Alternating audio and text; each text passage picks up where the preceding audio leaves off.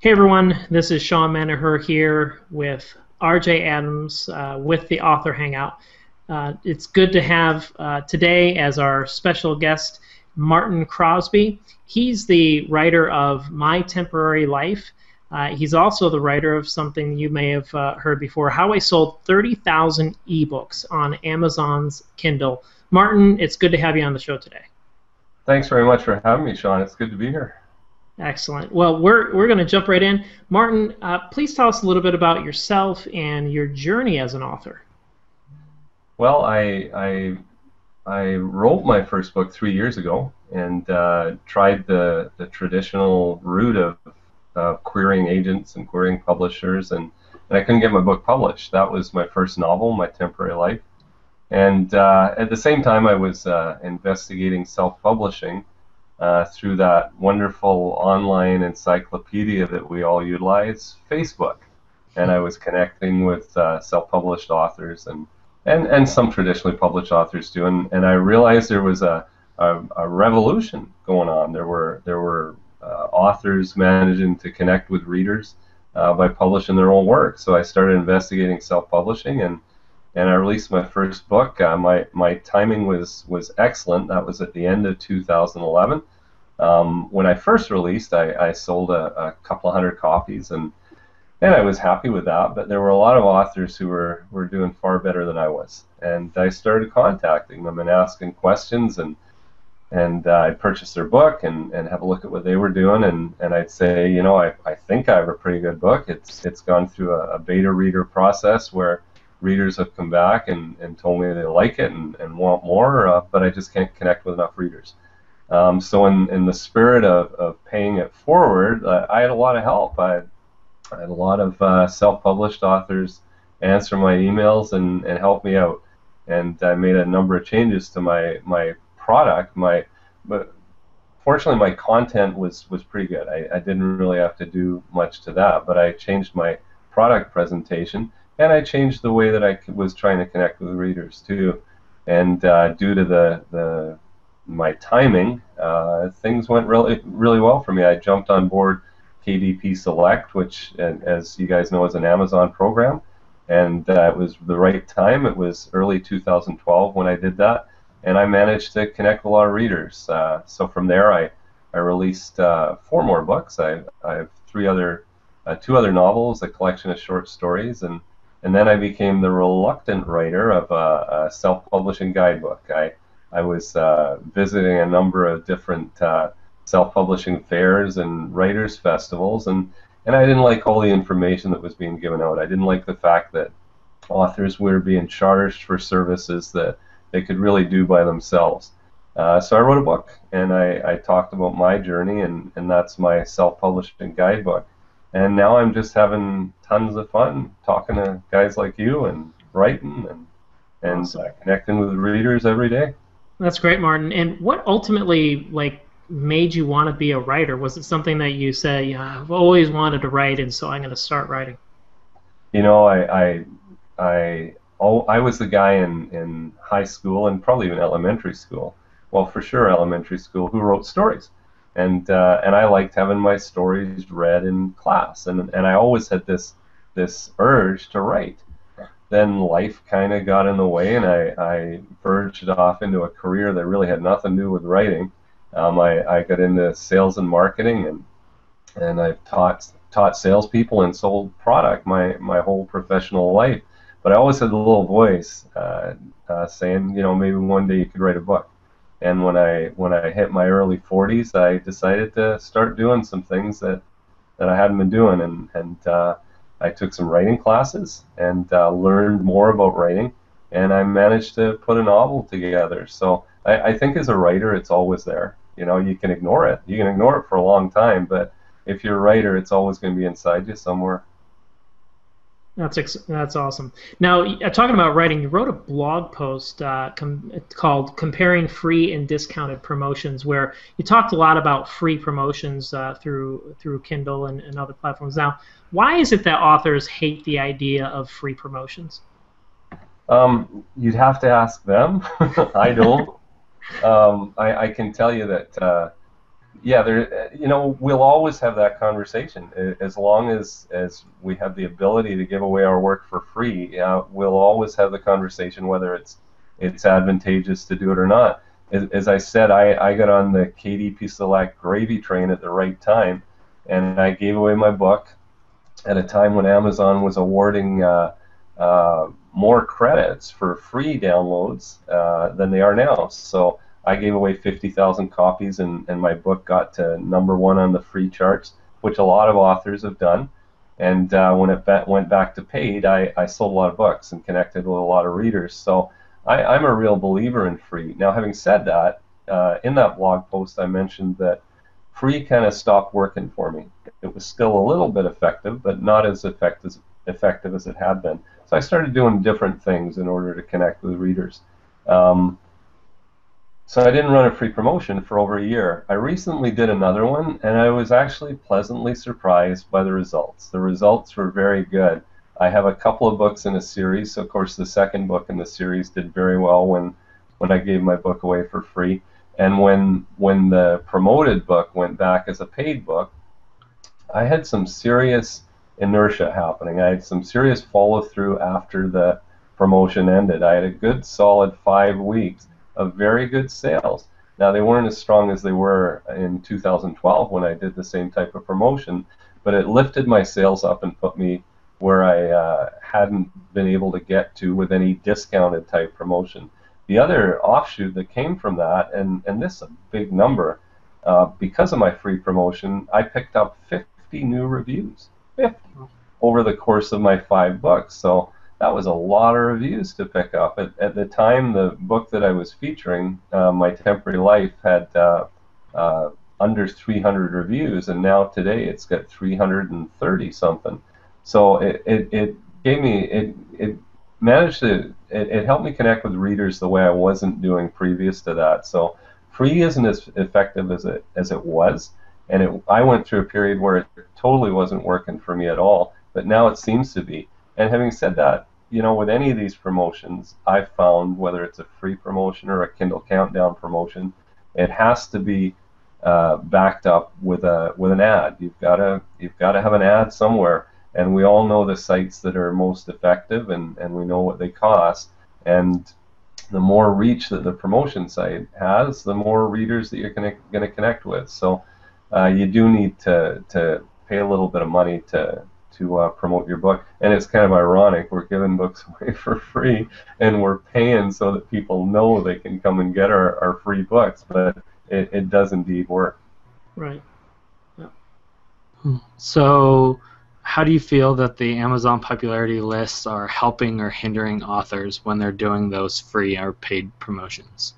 Well, they're certainly not hindering. The popularity lists are where we all want to be, so when you offer your book for free, it calculates on the popularity list. So the popularity list, of course, you can see at the bottom of your product page, and so I don't think they're hindering. They help. It's a way that we can all compete on a relatively level playing field with the traditionally published authors. So I think they're important. What's your take on Kindle Unlimited? Is it good for authors? Is it bad for authors? What's your thoughts? It's been good for me. It's been good for me. Unfortunately, Amazon aren't showing the breakdown between Kindle Unlimited unit sales and Kindle Owners Lending Library borrows. So I don't know what the breakdown is, but I can tell you that my borrows / KU units have gone through the roof since Kindle Unlimited was announced, and I know it hasn't hurt my sales. My sales have gone up. Now my sales have gone up because I spun the wheel and I hit the right promotions over the last 6 weeks. So my sales have gone up anyway, but my borrows have gone through the roof. There's been days when my borrows have been ridiculously high, and some days they've been higher than my sales. The payout for the borrows or Kindle Unlimited units last month was $1.81. Hopefully that goes up even a little bit more. For $1.81 per unit to have somebody exposed to my book, I think it's a great deal for authors. So it's been very good for me. So we talked a lot about the free and bargain promotions, and those can be, for what you're seeing, is pretty effective. Maybe free not as effective, but maybe effective when you utilize somebody else's mailing list, so to speak, like those sites. So, but what other promotional methods are you seeing working today? Kindle Countdown deals have been good for me. Kindle Countdown deal gives you the ability to give away your book for as low as 99 cents and still retain a 70% royalty rate. So although the free was good for me, I won't do free on a consistent basis. I'll do free with a book maybe twice a year. So in my 5 books, I'll do free promotions twice a year. Kindle Countdown deals, I'm doing pretty well once a month with my books. What I really need is more content so that I can do them more frequently. But I'm doing a Kindle Countdown deal once a month. I'm promoting it on either BookBub, eReader News Today, or Kindle Books and Tips. Those are the 3 sites that are working for me. Now that doesn't mean that there aren't other sites that work. There's a lot of other sites that I support because I want to see them build up. I like the way that they're doing business, and they need to build up their subscriber base, and I want that to happen so that there's competition among the sites. So I'm running Kindle Countdown deals. I have another one actually coming up at the end of this month. So I'm looking for great things from that. I've promoted it through eReader News Today and Kindle Books and Tips. So I'm looking for great things.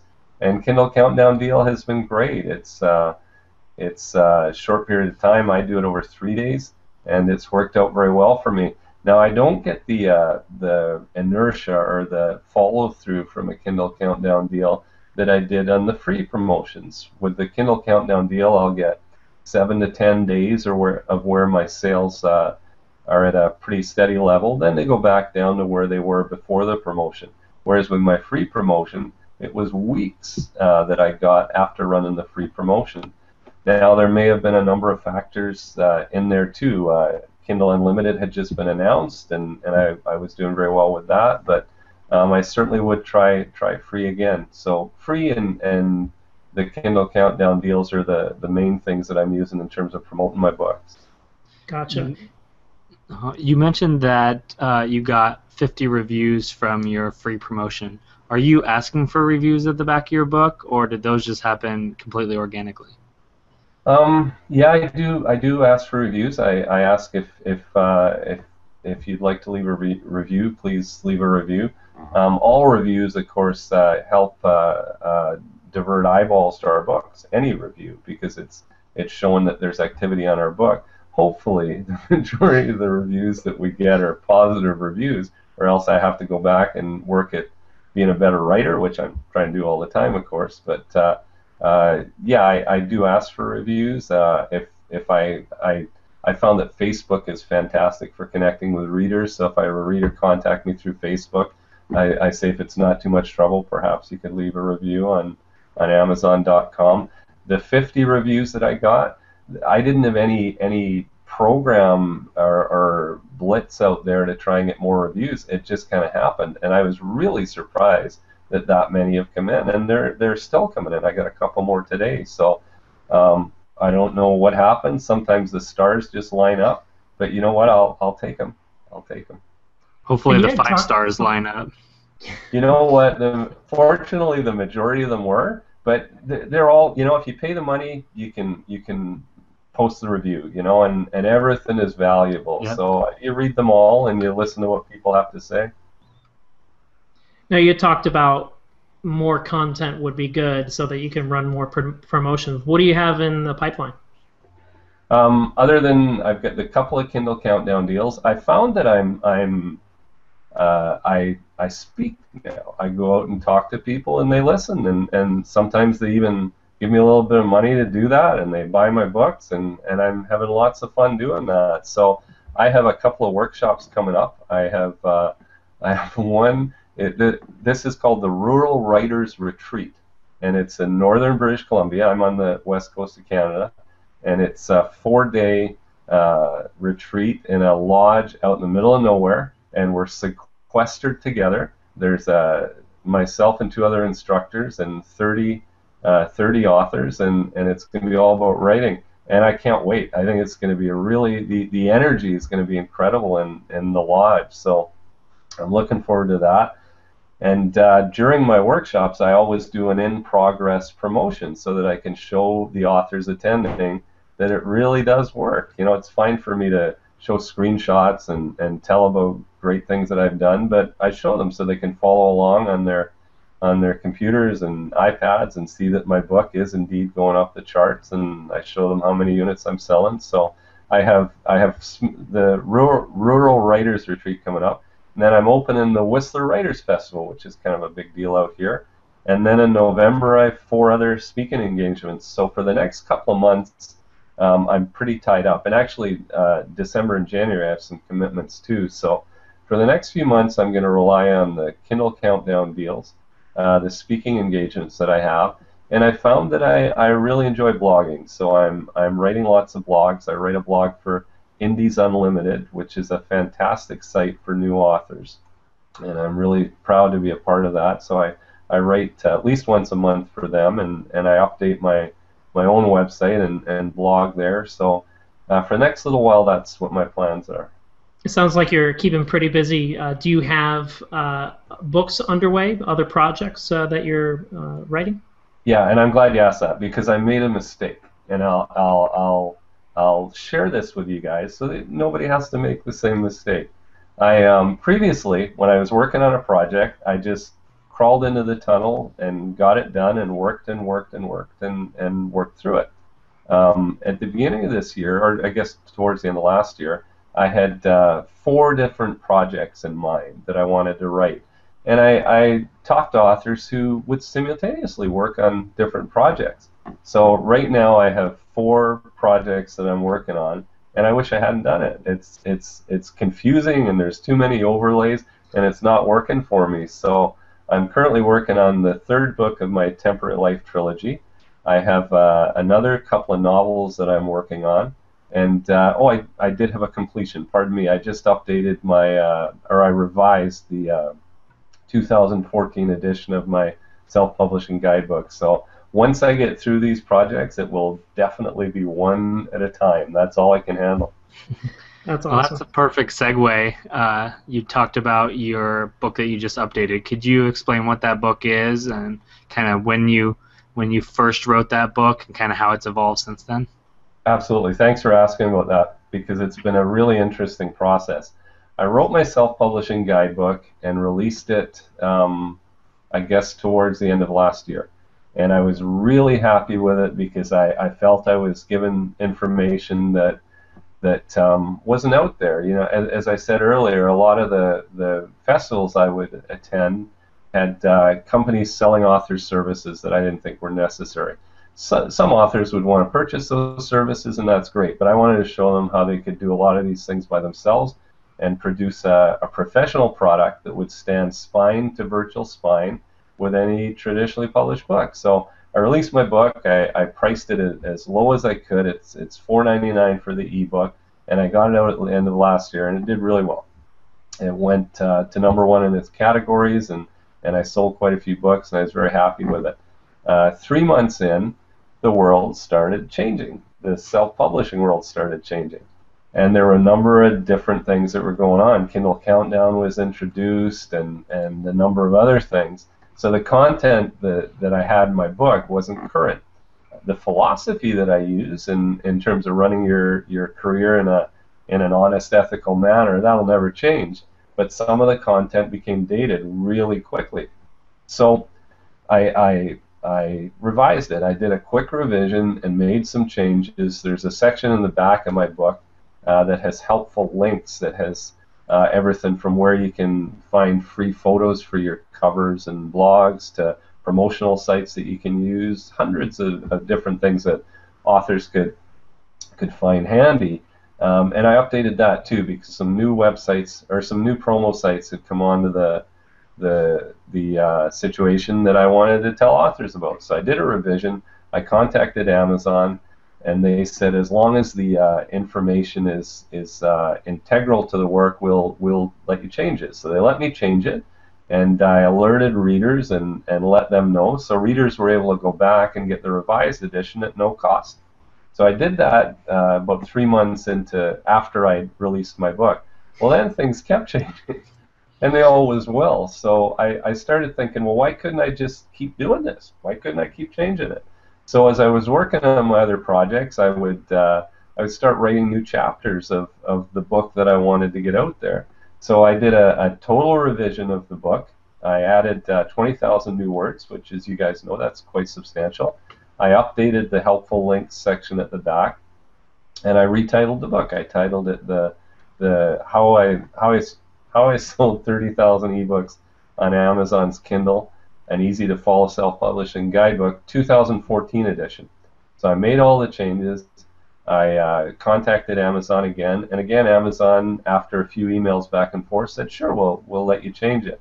So the content's been changed. Unfortunately, they won't alert previous buyers that it has been changed, so I need to get the word out. So it's good that I'm able to do that right now. So now folks that have bought the book can go back and go to Manage My Kindle and get the revised edition, and they'll have the most current information out there. And I'll continue to do that. Next year I'll do a 2015 edition, and I'll keep rolling with it. The basic philosophy, as I said, isn't going to change. In order to produce a professional product, there's certain things that you have to do. But what's working and what isn't working is always going to change. So I'll continue to revise that and give it to people. So for $4.99, you're always going to have the most current information out there. That's great. And so you're obviously, is this a tactic of continually revising and adding more value to the book? You know, something that you think that all nonfiction authors should be doing? Oh, I don't know. I don't know. With the book that I wrote, there's only certain things that need to be changed. Now, some of that is substantial, and some of it's very important, and some of it's lengthy. But the basic shell of the book, I don't think will ever change, because, again, we need to run our careers in an honest, ethical manner, and that's how I present the book. So for me, for my project, I'll just continue to revise it, and I kind of enjoy doing it. I'll give you an example. I have a friend who runs a real estate company, and he teaches new realtors from time to time. So every few months, it's his turn to teach new realtors how to conduct themselves with their clients. And he says every time he does that, when he finishes, he's more successful, because all the information that he knows that's inside, he's gotten out and he's passed on to these other people. And I think it's the same with my self-publishing book. I'm continually looking at the material and revising and seeing what's out there. So it's keeping me on my toes, and it's making sure that I am indeed walking the walk too, and doing the things that I'm suggesting to other authors to do. So it's good for me. It keeps the business part of it fresh for me while I'm writing. So for me, it certainly works. Now I'm going to switch gears entirely, but talking about reviews, backing up a little bit, I noticed something that most of the time people would say you shouldn't comment about, but I noticed that you got a 1-star review. And the review was pretty inflammatory, you know, saying that these 5-star reviews were obvious plants. Come on, at least make some of them look like they're real reviews. But then you responded. Can you talk a little bit about that? Absolutely. Yeah, thanks for asking that. And usually I won't respond. I responded to a couple, and I responded to that one in particular because it was an author who wrote competing books, and so he commented that he hadn't even finished the books, and he felt that my reviews were plants, and that's one thing that I won't stand for. You know, he's insulting my name. If he insulted the content or the writing, go at it. You know, you pay the money, you can say whatever you like, and if there is a comment on the writing or the content, I'm going to read it and I'm going to see just how valid it is. But he hadn't finished the book. He read the sample and read my reviews, and he felt that the reviews were false. So in my response to him, I suggested that he contact some of the authors that had written the reviews. The the reviews were on my self-publishing guidebook, so I assumed that he knew some of the authors that had written the reviews. So I said, go ahead and contact the authors, and you'll see that they are indeed valid. And I was able to help some people. And I also suggested that he read the whole book. You know, if you're going to comment on it and you don't think it's worthwhile, read the book and then tell me, and by all means. But so I did respond to that one. I don't do it as a rule, and I know that a lot of authors won't do it at all. But that one I felt I had to. He was insulting something that's very important to me, and that's my integrity. So I did respond to it. Yeah, that seems to be a good way in which for authors to think about that those 1 stars that are against the content versus against the person. And what I found to be really cool was the number of people who responded without you even soliciting, to say, you know, I know this guy, he's ethical, I know this guy, his writing is good, and he wouldn't even dare, you know, do these paid reviews or trying to get somebody like to do a paid review. So that was pretty cool. That was very nice. Yeah, I certainly appreciated that, and that just kind of happened, and hopefully everybody learned something from the little exercise. Yeah. Cool. Is there anything else? We mentioned the free and Kindle Countdown deals.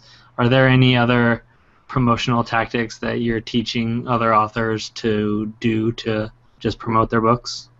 No, I'm happy to be associated with Amazon and KDP Select, and authors sometimes ask me why Amazon, why not spread your work everywhere and get out of KDP Select. And Amazon are the biggest, most innovative show in town, so I want to be a part of that. And the next time that a program comes along where you can connect with thousands of readers, I want to be there, and I want to be part of it. So I'm hanging on to the Amazon train and doing whatever comes up with them. The Kindle Countdown deals have worked very well. The free, as I said, is starting to work, and blogging is helping me connect with lots of readers. I've cut back on the social networking that I do. I'm kind of a reluctant Twitterer. I do a little bit on LinkedIn. But Facebook is where I connect with readers. I have readers come and say hello on Facebook all the time. So I do put some work into Facebook, and I enjoy Facebook. I enjoy connecting with people that way. So I don't think I'm doing anything revolutionary. I wish I had the secret sauce to give you guys, but there really isn't one. You know, as you guys know, you write a great book, you know, because we can promote all we want.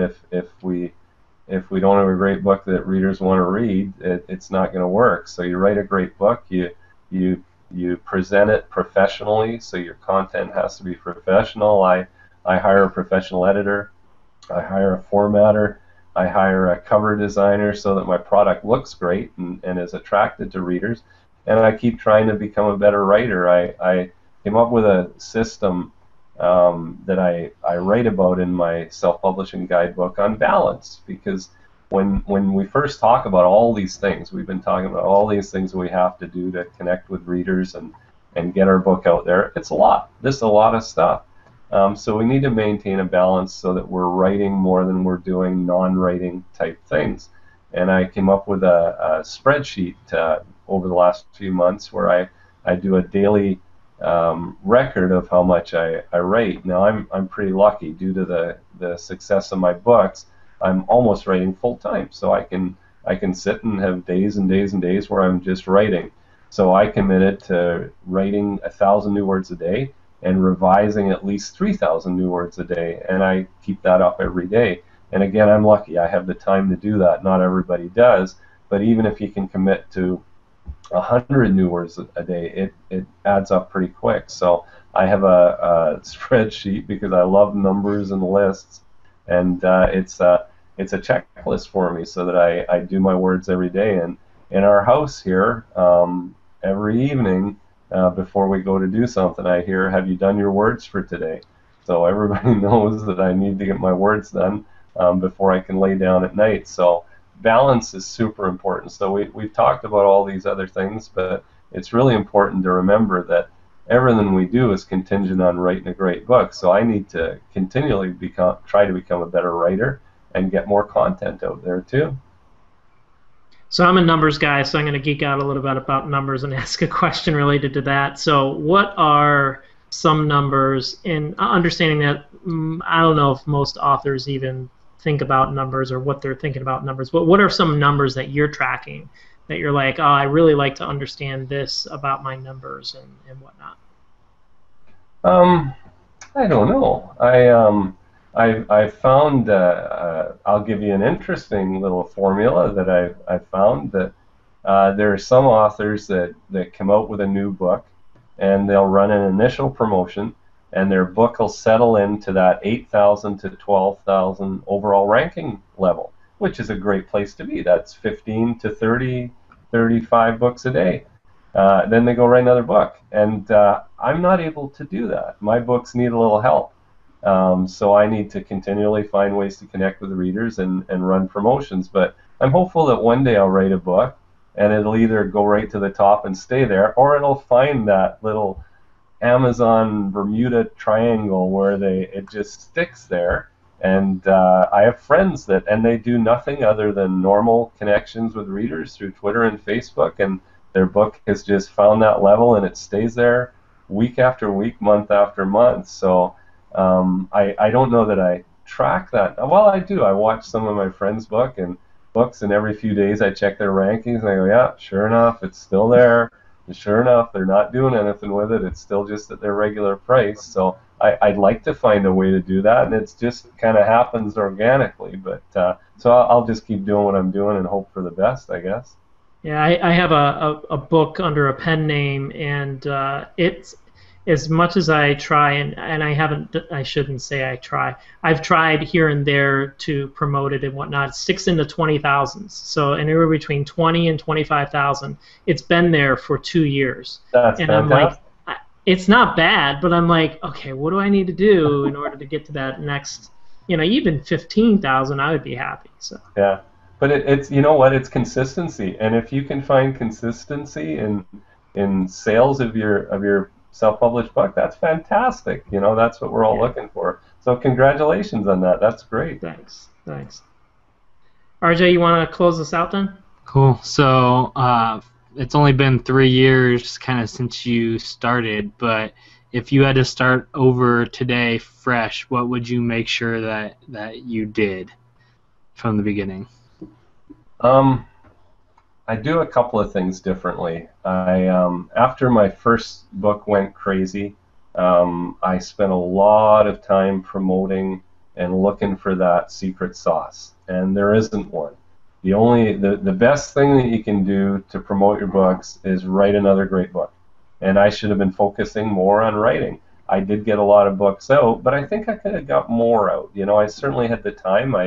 I'd been able to quit my day job, so I had lots of time to write. And I got 3 books out last year, which I was really proud of. But I think previous to that, I could have got a little bit more product out. Also, my first book was very successful, and I'd intended to move on to another project, but readers started asking me lots about what happened after the story and about other characters in the book. So I decided to turn it into a trilogy.